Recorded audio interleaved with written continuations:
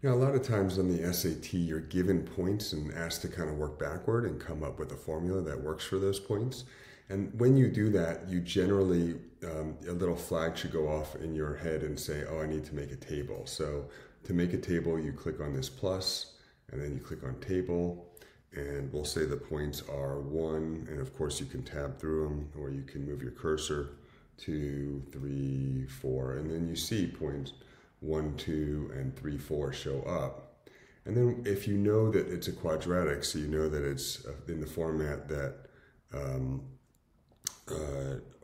y is equal to x, or sorry, ax1 squared plus bx1 plus c. And you see it's going to actually make a graph for you that goes through those 2 points, and it tells you what A and B is. So we know, and C, which happens to be 0. So we know that that the quadratic that goes through the points 1, 2, and 3, 4 in the format y equals ax squared plus bx plus c is y equals -1/3 x squared plus 2 1/3 x, and c is 0, so no number there. And you can see that actually comes through those 2 points. Now, most importantly, what did I do here? Well, I did 3 things after we made the table. The first is I made all the x's x1s. The second is I made all of the y's y1s. And the third is I used a tilde instead of a equal sign. How do you make x1s? Well, if you type in x in Desmos and you just type 1 after it, it'll automatically put the subscript 1. Same thing with y. If you say y1, it'll automatically do the subscript. And the tilde is, if you hit shift, it's over kind of to the left of 1 on most keyboards. So it's on the top, near the top left corner of the keyboard. And that gives you essentially regression analysis. For right now, you can ignore the statistics, and what you want to find out is what the parameters equal. Now, if we wanted to do some more with this table, if we know that that the second column is always just 1 more than the first column, what we can do is we can say, okay, that's equal to x1 plus 1, and then we can say, okay, what is 5 equal? And I'll say 6, and it'll pre-populate 7 because it sees a pattern that we're going every 2. So I can just keep hitting enter, and it'll tell me what the second column is. And then we can make a third column. Let's say the third column is double the first column. So the third column is going to be 2 times x1 plus 1. And then we have x's in the odd numbers. We have x plus 1 in the second column, and we have 2x plus 1. And again, we have to use x1 because we're talking about specific x's, specific examples that we can pull forward. All right, now you can use the tilde also. Sometimes you just want to see, you don't want to look at the graph to see what the value is. You just want to see what the value is. And so we can do 2p minus 4,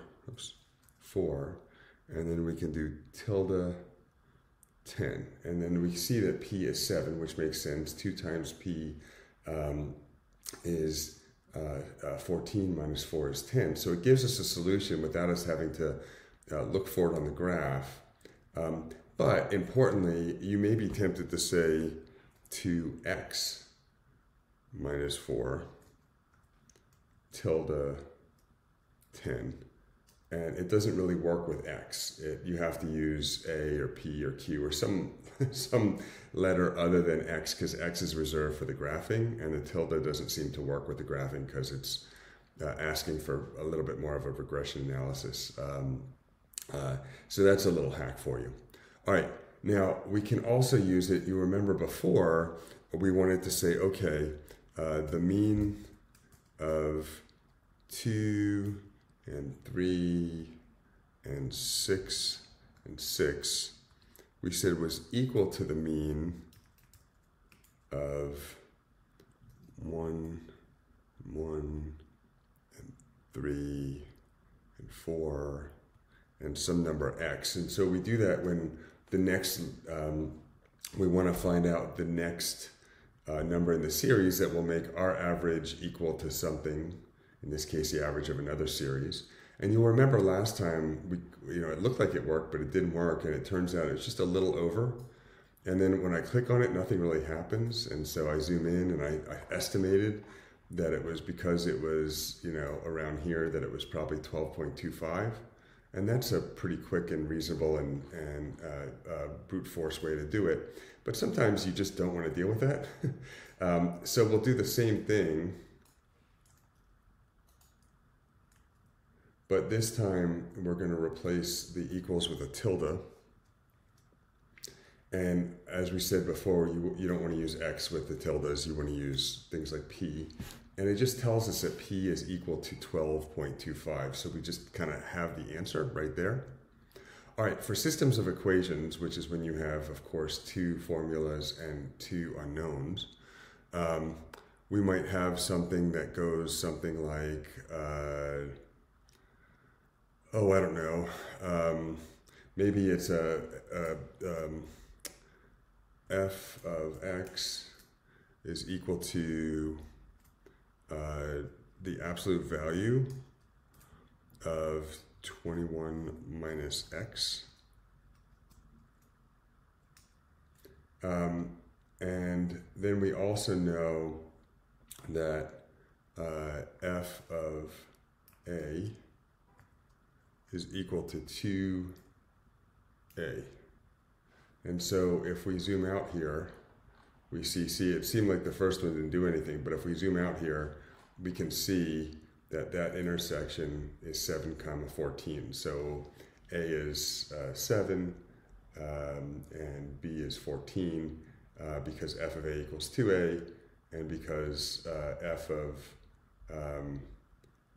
of 7 equals 21 minus 7, which is 14, which is the absolute value of 14, which is 14.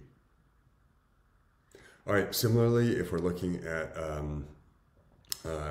another kind of version of systems of equations, is you'll sometimes be asked something like, you'll be given a line or an equation, so it'll say negative x plus 5y equals 8. And then they'll give you maybe 4 other equations, and they'll say, which of these following other equations has no solutions, which means that it's parallel to this line, or which of the following other 4 equations has one solution, which means it's, it crosses a line once, or which of the following 4 equations has infinitely many solutions, which means that it's just 2 versions of the same formula. And so you can just use brute force and just start typing in. You can just, hit enter, and you can type in the next, y equals 4, and see, okay, well, that has one solution, and so forth. So you can just kind of keep typing them in until you find the one that has no solutions, meaning it's parallel, or infinitely many solutions, meaning it's the same line, or one solution, meaning it's neither parallel nor the same line. If we have kind of a more standard kind of, here's 2 equations, solve it. Let's say our 2 equations are 2x plus y over 3 equals 5. Oops. Y equals over 3, then right arrow equals 5, and it gives us a line, and then we can type in a new equation, x minus 9 equals y plus 2, and then we can kind of move around or zoom out and in as we need to, and we can find the point where those two lines cross at 3.714, comma, negative 7.286. So that's one way to do it. For those of, and I think that's perfectly fine, but for those of you guys who really want to geek out, what we can do is we can say, okay, we're going to set something up I'm just going to do P comma Q, bracket P comma Q, tilde, bracket P comma Q, bracket. And now I'm going to fill in what the P's and Q's are. So we know that 2x plus y over 3 equals 5. So what we can do is we can say, let's just change these to, from x to y, we'll change it to, from xy, we'll change it to ab, because again, tilde doesn't work with x's and y's. And so I can say that 2x plus 3y means 2x plus y over 3 is equal to 2a plus b over 3.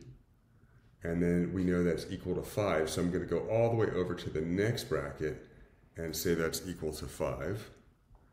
And then for our second equation, x minus 9, that's a minus 9 in our new format, where we're avoiding x, is equal to y minus 2. So that's b plus 2. So that's b plus 2. And then you see it solved it for us. It gave us which is our x, is equal to 3.7. B is equal to negative 7.28. It's the same numbers we had here. It's just giving it more in a calculator format. And all we did is, if we have two systems of equations, we said we put them in brackets, we put a tilde between them, and we said this one, and we put a comma between the terms, and we said this one equals this, and this one equals that, for those of you guys who really, really want to get advanced.